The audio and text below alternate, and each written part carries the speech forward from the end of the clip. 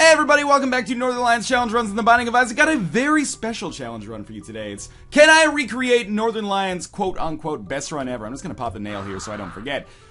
What the backstory of this run, for those of you who may not be familiar, is I titled the video, like, at one point last year when I was playing the Binding of Isaac, my best run ever, and my most powerful run ever. This was pre-Wrath of the Lamb, and it was a run where I just basically had all the items that you see here. Let's talk about what we have. We have the Mark. We have Spoon Better, which is homing tears. We have Mom's Contact, Freezing Effect. We have Coat Hanger, the Nail, Odd Mushroom. Apologies for standing around, but I've got a list of like 12 items here. That was Mom's Contact at work. Mom's Lipstick. The Relic, which was weird for me when I saw this suggested by YouTube user Pineapple3. Because I was pretty sure that the Relic didn't exist pre-Wrath of the Lamb, but who am I to argue with this challenge run suggestion?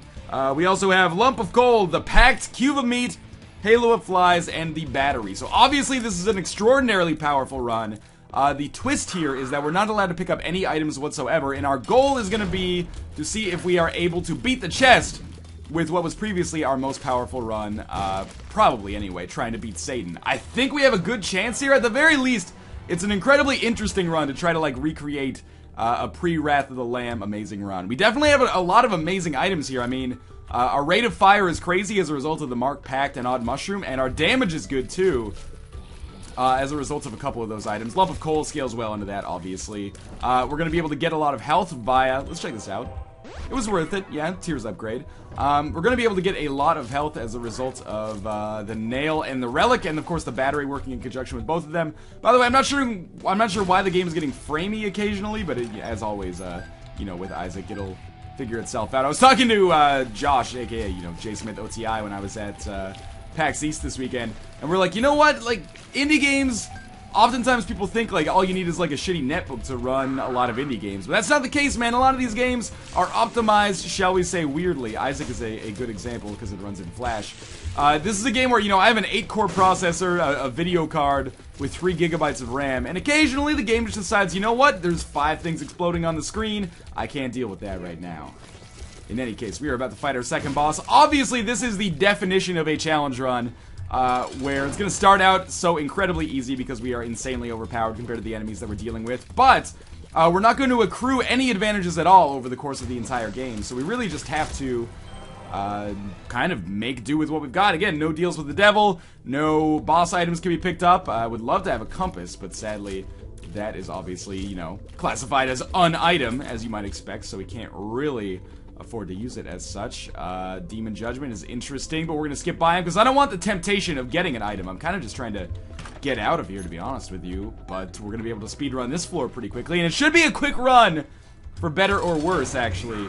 Now, if I was playing 100% due diligence, I would absolutely like spend some more time on this floor just to get my nail charging more, but we're kind of tearing through things so quickly that I'm not sure it necessarily matters yet how much health we're getting. Believe you me, we will be doing a lot of backtracking on future floors, especially floors where we get Curse of Darkness, which basically describes, you know, once you get to like the halfway point of the game, the odds of getting like a Curse of Darkness floor, or a Curse of Blindness, whatever, appear to be substantially greater, at least anecdotally. They're like dark levels in Spelunky, right? They show up at the worst possible time. And again, no items in the chest either, so we'll see how this works. I've got a great series of items for dealing with enemies as they come in the early game here, but unfortunately I don't have really a great series of items for beating the enemies that we're going to encounter on the chest, like for example Isaac and Blue Baby, who are both really annoying and you know, are very good against an enemy like me who just shoots constantly, although, you know, the freezing effect is going to be nice as well. What I'm trying to get at is right now I think we have a pretty good chance of making this run work, and it's kind of nice for me to go back down memory lane here and, you know, revisit this run. But anything can happen on this one for sure, and as enemies get harder and harder and harder, the confidence that I have is going to erode a little bit, I assume. In any case, we'll pick up another key, and at 5 minutes we are about to head down to the depths, which is nice. In fact, I should mention the only exception to the no items rule I'm going to make is I'm going to be able to pick up the Polaroid, obviously. That, again, that much should be obvious. There's a chance that if we come across an arcade, I might be able to kind of scam the Polaroid, because we have so many Spirit Hearts that our Red Hearts are kind of negligible. So what I could do is just, well, first things first, let's go down to the next floor. But what I could do is just, you know, get down to basically 0 red health, and then try to roll permanent invincibility. But in any case, we'll cross that bridge when we come to it. For now, everything is going all hunky-dory. I don't know if I've taken damage on this run yet. Now, having said that, it's almost a positive now that I will take damage on this room, because that is the way that things work for me whenever I say that. I say that often! It's not that uncommon for me to get fairly far into the game without taking any damage, but it's extremely uncommon for me to make it much further after I've said that. So hopefully this... we do have good range, so I can just kind of hang back here. And maybe this green dude will be able to destroy that asshole. Probably not, though, let's be honest. Oh, he was! And actually, that opened the door for us as well. I'm not sure if I might have to go back that way. Well, we don't have to do anything, I suppose. There's 2 of clubs, which we will just take. Gives us a few extra bombs, which we will use to fight Mom's heart. I'm gonna take damage on this room almost certainly. If I don't, I would be extraordinarily happy. And you know, now that I look back, because I sometimes think back. Oh, we do have to backtrack. I sometimes think back on that run that I titled my most powerful run ever, and I was like, you know what? It wasn't actually all that powerful in the whole scheme of things, but having, you know, spent, what, 6 minutes with it now, and speeding through the necropolis, having basically not been hit. I was about to say hidden, which is embarrassing. I could get 5 bombs just for using my nail here, but I actually don't know if that's worth it. Or it might be worth it, but I don't know if it's necessary. Like, if it might be more value for me to just use my nail on this room and start building a charge again as quickly as possible. Well, there's a secret room for us. But anyway, now that I'm playing this run, I'm like, you know what? This run is actually real goddamn powerful. That money doesn't really benefit us all that much because we kind of can't use it. I mean, technically they didn't say, or, you know, Pineapple 3, there's our damage. Didn't say, you know, you can't play Judgment or anything like that, but I don't think that would be fair because, as you can see, we are already basically tearing this game a new asshole. I could go to the shop, I guess, and fight Greed if I wanted to, just for shits and giggles, get a little extra charge on the nail, but I don't think it's totally necessary. Speaking of which, it's not totally necessary either to use the nail as kind of like a damage boost, as I've been using it against a couple of these bosses, but that might become more important as we get, you know, later and later in the game and start fighting some more difficult bosses. As of right now, we are in, as you can probably tell, a beautiful position. This boss is going to be kind of an asshole, but we do have, in all likelihood, the speed necessary to get behind him fairly easily, especially if we can freeze him, you know, but he will unfreeze himself, which will cause situations like that, which are going to be a little bit stressful. That's okay, though. We're just going to try to get behind him. I don't know if this will do damage. It did indeed, but I took some damage as well. You know, with Mask of Infamy, you basically just build it into the budget. You're like, okay, we're going to take a little bit of health against, or a little bit of damage against this guy, even if things go as well as they realistically can. So we're just go. Keep doing this. I wish the freezing effect was a little bit more reliable. That was actually a fairly easy kill, so I don't feel too bad about that. And we are going down to the next floor. Now, things are really going to start to get tricky once we head down to the depths. That much should be pretty obvious. Not the depths, sorry. The womb and, in particular, the cathedral and the chest. That should be pretty obvious, but just in case you were wondering, and you're like, Northernlion, why are you doing the world's most powerful run ever? Well, I'm doing it because it was a top comment on a video, but I should use that. But also because it's interesting, and also because I don't believe it is 100% overpowered. I might be wrong about that. But we won't be able to say that with authority until we actually make it a little bit further into the game. Now, this is, without a doubt, gonna ruin some challenge runs for me. Probably my next one, because I'm gonna be like, why am I not killing every enemy in one hit? That was good use of a bomb, I would say. As was, well, those weren't uses of bombs, but Spoonbender actually came through in the clutch for me there. If only I had piercing shots, nothing could stop this run from being truly amazing. 2 keys to pick up a little bit of money was an absolute waste, but who knows, maybe that red heart will end up coming in handy. I doubt it, but you never know. We have another key in there, which I'm not that interested in. Once we get down to the chest, I'm not going to take those items either, because, again, we're already rolling with exactly everything that we should need in order to be successful. If I don't succeed on this run, it is not the troll engine's fault. We've kind of taken the troll engine out of the equation, and instead, well, the item half of the troll engine out of the equation anyway, and kind of just left me with my own skill and kind of a series of maybe some of the best items in the game. Maybe not individually the best items in the game, because I'm not sure if any item on this list besides the nail actually made it onto my top 10 items in the game list that I did a month or so ago, but yeah, that's where the key, I would say. But together, these obviously are, you know, accruing advantages that would otherwise. You know, we're gonna pop the chariot here because I was getting a little scared of these spikes, and we will absolutely look for some more tinted rocks as well. Not Tinted Rocks necessarily, but some more Spirit Hearts in particular. That is a range upgrade. That is a speed upgrade, which I almost accidentally walked into, but hopefully you would have forgiven me for that. There is another Tinted Rock in here, and now it's time to try to get that Polaroid invincibility I was talking about earlier. Even though, oh, yeah, this will still work. We're just gonna pick this up just to hurt ourselves, which is usually, in my opinion, within the original kind of conditions of the challenge run. So, moving on, now that we've gotten the temporary benefit out of that, we are going to look to absolutely pick up the Polaroid. After picking up the Polaroid, we will have permanent invincibility whenever we get hit, and that is going to be a big advantage for taking out bosses later in the game. Almost certainly, I should have hit that earlier, actually, but almost certainly I will end up, yeah, why not? Let's see what this tarot card is. I will end up picking up a red heart by accident, and I'll call myself a big dummy, but, you know. That's the way the cookie crumbles in the Binding of Isaac sometimes when you're rolling with these kind of weird strategies. I don't consider that the idea that Mom will be very difficult to have much value here, because we are obviously doing crazy damage. And even though we don't have any traditional crowd control items, we're doing so much damage that we are the crowd controller. We might as well be the riot police right now. We can control the largest crowd in Isaac's history. Well, maybe that wouldn't be true. The real question is, could my computer handle the largest crowd in Isaac's history? And the answer to that question is fuck no. In any case, Mom getting very close to death here. And, you know, there's no way she's making it back from this one alive, sorry to say. Happy Mother's Day, Mom. Here is, my coalish tears. Coalish? Is coal an adjective you can use that way? Just trying to occupy my idle mind as I make my way down to the womb part 1. With the Polaroid, but with no compass, so we are going to have to do, you know, a little bit of exploration here. But again, this is where the game should start to possibly get a little bit trickier, although the permanent invincibility is going to be a very nice touch as well, as you might expect. So we're just going to kind of, you know, I always fail to abuse Lump of Coal, but I'm going to try to abuse it more often here. We're going to try to stand as far away from these enemies as is humanly possible, because I do have some range advantage that should allow me to take out enemies fairly easily. I did take a couple of pills, I think, or one at least, that gave me a range advantage, which is okay.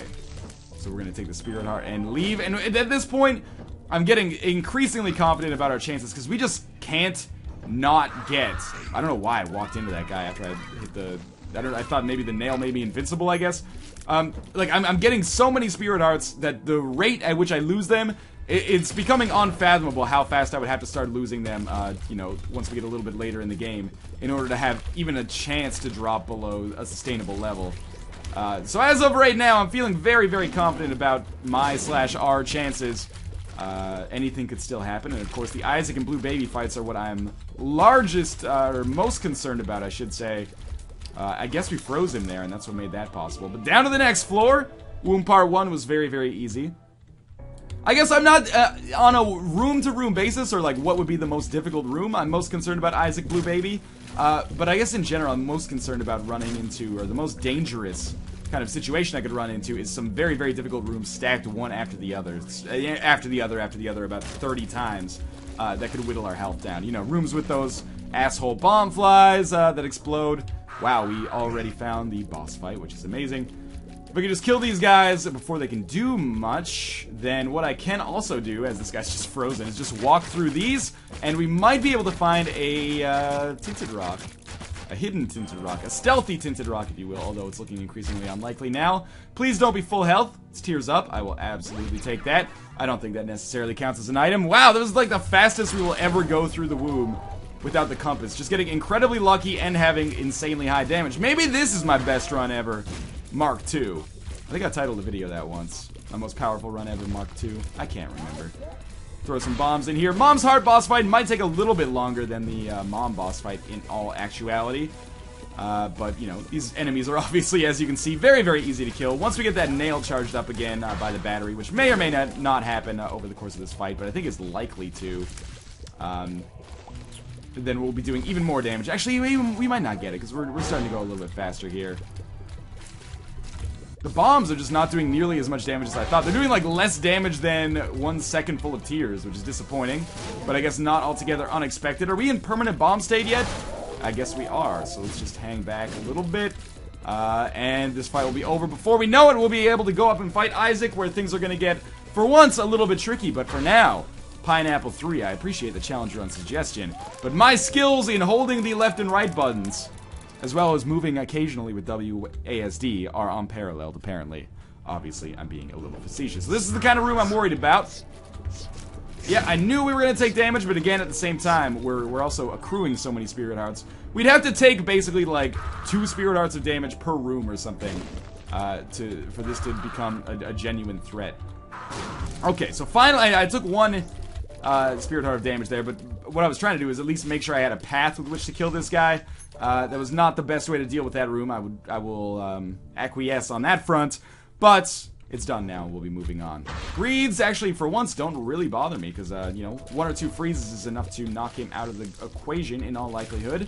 And, you know, we do have this Halo of Flies and the Cube of Meat to protect me from damage as well. If this was really the run that I had in my most powerful run ever video, then it doesn't surprise me that Satan was super fucking easy. Satan's, you know, at this point, easy enough on the best or on the worst of days. But with this run, it wouldn't have even been close. Although I'm 90% sure I didn't have the relic, because that doesn't really make sense, considering that item wasn't in the game yet, I think. But I don't know. Who am I to argue with this guy, right? He probably knows it at least as well as I do. And I mean that's like non-ironically or non-sarcastically. You probably do know the runs better than I do. I don't even see the runs anymore, man. All I see is blondes, brunettes, redheads, etc., etc. Other proprietary Matrix quotes. Why I ran into Daddy Longlegs there is beyond me. I thought that leg was eventually going to disappear, I guess. We'll pick up some more money, continue to making our way on here, and it's kind of a testament to how fast things have gone on this run. Usually, that I feel like this has taken forever on the cathedral, even though we're only like what 8 rooms deep or something, and we've already found a few dead ends, which is actually a positive, believe it or not. We have another weird kind of case of slowdown. I don't know what's causing that.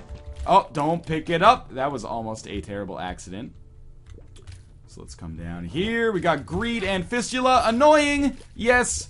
Difficult, probably not that much. Especially if we can actually... Well, the Fistula is going to last longer than I thought. As are these Greeds. I figured they would be dead very, very soon, actually. It's okay, though. Let's kill these dudes, and... I guess we'll just move on after this. I mean, what else are we gonna do? But I was just thinking, like, do I have anything to do? And oh yeah, just kill dudes. Just consistently wreck shit, basically. That was actually a pretty solid dodge there if you saw it. And we'll be able to get another nail charge and another spirit heart here. Temperance is a blood bank. Rhythm is a dancer. I'm as serious as Phantom Lancer right now. I'm not gonna risk... Oh, well, I guess I am. I didn't mean to, but I guess we'll take that now. That was a total accident. Oh my god, I thought I had enough time with the invincibility to do it again. Anyway, we're gonna pop the nail here. That was very poor play, but we're kind of at the point where it may or may not matter. So hopefully I did get a freeze here. That might be enough to kill him. It is indeed. And we will take our penny and move along, where we have finally, and by finally I mean actually in a fairly reasonable amount of time, found the boss room. And this is exactly the kind of run I needed. I'm not sure if you watched the last run. If you did, my apologies. This is the kind of run I needed after that last run, where everything just went badly due to my own idiocy, basically. This feels a lot better. This feels like what I need. It's a refresher course, if you will. It's gonna take us a while to kill Isaac. You know, we're doing damage, but it's not insane damage. Permanent invincibility from the Polaroid is gonna be huge here. And this is a lesson that I should probably have the nail ready when I want to fight Blue Baby, because I don't know if it'll double, but it'll definitely noticeably and tangibly speed up the rate at which we kill this dude. So we do have the nail ready here. We can see how much faster we go now. You know, it's not enormous, but it is a big deal. And actually, this is looking like it's going to be insanely easy. I'm essentially standing still. My Halo of Flies and Cube of Meat are taking all of the shots for me. Oh, I finally took a little bit of damage. But beyond that, our freezing effect is making it so Isaac, like, barely even gets a chance to attack. We're just going to kind of roll around here. And in mere moments, Isaac should be dead. In fact, it kind of looks like he's disappearing right there now, but he was just firing a bullet. Okay. He is indeed dead. We don't want to pick that up.